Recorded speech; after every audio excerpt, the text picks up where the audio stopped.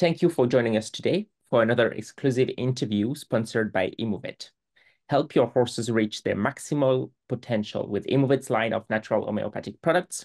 I'm your host today, Aurelian Drumian. Today, we are excited to have Brian Meehan, a prominent trainer with an illustrious career, join us as we discuss the thrill of Royal Ascot, the journey of the talented Jayarebe, and the unique qualities that make him a standout contender for the GR2 King Edward VII Stakes. We'll also explore memorable moments, training strategies, and plans for Jayarebe's future. Stay tuned for an engaging conversation filled with insights from one of the sport's leading figures. So, Brian, great to have you here, first of all. Thank you. So Marcus's wife says Royal Ascot is like the Kentucky Derby on steroids. What do you think about that? Well, the people at Epsom might not agree, but I've never been to the Kentucky Derby, but it is 5 days of uh, high class racing. Lots of people from around the world. People. You meet people at Ascot. You only meet once a year, and like I say, they come from all over the world to be there. So it's full on. It's great fun. Um, I guess for the professionals, it's quite intense. There's a lot of pressure. Put ourselves under a lot of pressure because obviously it's the key thing is to try and uh, win a race at Royal Ascot or two. For sure. It seems like the event really to be at. Yeah, definitely. Do you recall your first visit as a trainer to Royal Ascot? What happened? Can you explain a little bit more about that? Well, I could probably recall the first time I went there was when I used to work for Richard Hannon. I was his assistant for 5 or 6 years, and that would probably be my first memory of Ascot, which was very different then. The pre-parade ring was up at the top. The parade ring was in a completely different place with lots of trees, and Oh, it was a grass parade ring. Um, you know, Most of the time you'd go in at Royal Ascot in the paddock, you'd be sharing the paddock with the Queen, oh, which of course was nothing unusual, on the new facility. Um, but and obviously it's the King now.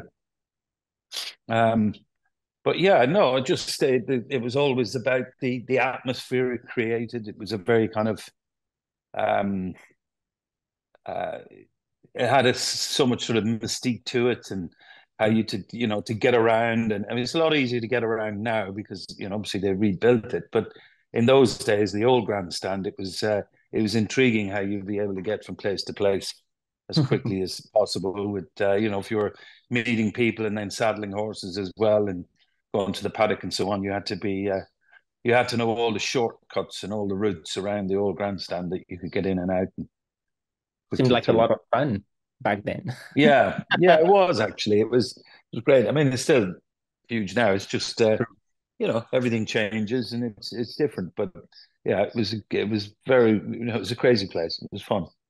Was it still quite international, even back in the Oh day? yeah, yeah. I mean, more so now. The world Sure. has become a very small place for a racehorse. But um, yeah, I mean, I guess there was probably there would have been English, French, and Irish trained horses in those days.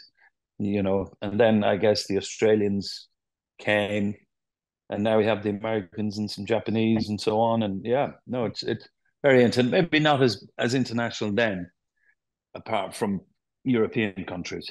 Sure. Fair enough. Great. Yeah. How do you recall how you met with, Jarabe's owner, Iraj Parvizi, Aka, the mad punter? He was introduced to me by his agent at the time, Angie Sykes. She called me up and said he had some horses, and she thought that he and I would get on well, and could I have them? I was delighted, of course, to have them. Um, and yeah, first time I met him, he's very, very straightforward individual, obviously a very successful man. So, straight talking. Okay. And he has become a good friend. Oh, wow. Great. So Yeah. do you meet outside of, maybe those kind of events, or Pardon? do you meet with him maybe outside of, Royal Ascot or outside of big events like this? I don't think he's ever been to Royal Ascot. He doesn't go racing that often. Okay. I would occasionally meet him for lunch outside of Oh, racing, but occasionally at the races as well. fair enough. That's great. Yeah. What qualities made you realize Jayarebe is perfect contender for the GR2 King Edward VII Stakes? Well, first of all, he's also going to be entered in the Hampton Court, so he will run, but it'll be one or the other. Okay. Um, well, he won a 1 mile, one listed race at Newmarket at the start of the season. He didn't handle the Chester track last time, so it's a very obvious next step for him. Fair enough. And what will make you decide which one will he, participate in? I don't know for sure. I think we will stay in both races for as long as possible, delay the decision as long as possible. Part of our business is having options for horses. I suppose at this point in time, I'd probably prefer to stay at a mile and a quarter, but the mile and a half is an option as well in the Edward VII. Definitely, definitely. Could you also tell us a little bit more about the journey you are taking JRB on? It could be in terms of training or maybe prep races or the races he's, attempted so far. You mentioned a few, or, everything put together. Well, he's only run 4 times in his life. Okay, So I think it's more about the future with him than it is in as to what we've done already. I mean, my idea is to take him on the international circuit, and I know that would please his owner as well. He's a French bred, so he qualifies for French premiums, which is a significant increase in prize money if he was to win in France. definitely. Um, but I do like the idea of potentially taking him to the Breeders' Cup in the beginning of November, and then that can lead on to Japan, Hong Kong, Dubai, Wow. so on. Yeah, So you're definitely interested in taking, international around the world, if yeah, that suits him. Yeah. yeah, yeah. And really cool. Now let's Thank you. look at everything beyond speed and stamina. Does Jayarebe have a particular temperament or maybe a personality that really contributes to his success? Well, I think he's got a big stride length. Mhm. He when he won at Newmarket, he measured over 25 feet in stride length, that was considerably less when he was at Chester. Hence, he didn't handle the track. I think that's one of his great attributes: the fact that he's a horse that likes to just get balanced and likes to be able to use himself. Okay.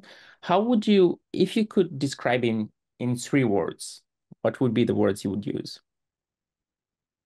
Um, Enthusiastic, Hmm. honest, and strong. Interesting, interesting choices. Why so? Why so?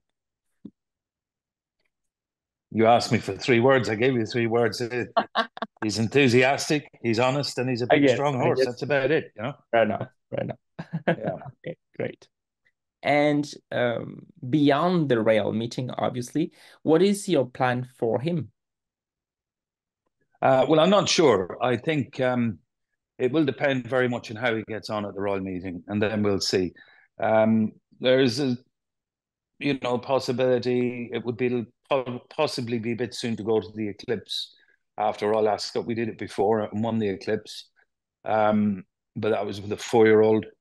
So I may wait and see about York. We could give him a break, midsummer break, head for York, and then think about the autumn and the winter with him. Great, great. Well, a lot of going on for sure, hopefully. Yeah, That's yeah. great. Thank you so much, Brian. That was great. That's an absolute pleasure. Anytime. That's fantastic. I hope you have a very nice rest of your day. You too. Thank you. Bye bye. Thanks.